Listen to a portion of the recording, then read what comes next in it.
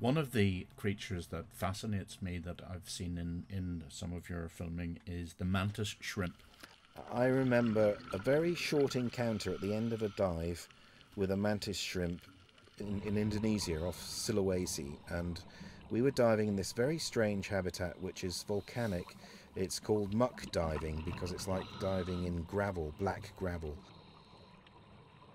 And you think nothing's there, but when you get your eye in, there's thousands of creatures amongst that gravel. Because it's like pumice, it has lots of cavities and places for animals to live.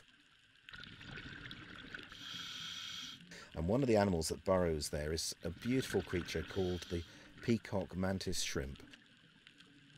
So why is this creature so beautifully coloured? And just to describe it, its main body is predominantly blue with flashes of red, and it's got yellows and oranges, and it's got two massive big blue eyes on stalks.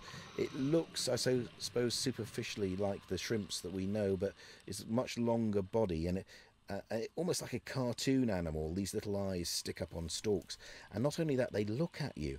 The eyes rotate, and it's quite clearly got some interest in you because it's just analysing you. If you look very closely at the eye, much more going on than you would imagine. What size is it? So it's about the size of a shoe.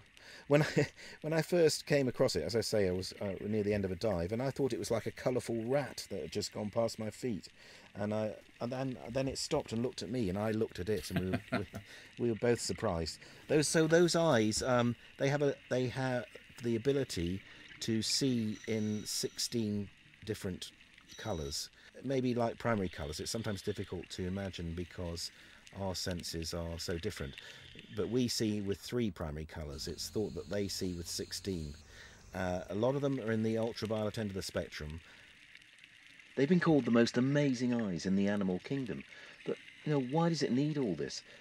Scientists think that it might be taking some of the work of the brain away and putting it into the eyes so that it can respond quickly to colour changes in its environment, find different prey amongst the coral, and also perhaps to look for mates that have particular colour clues as to whether they're fertile or not.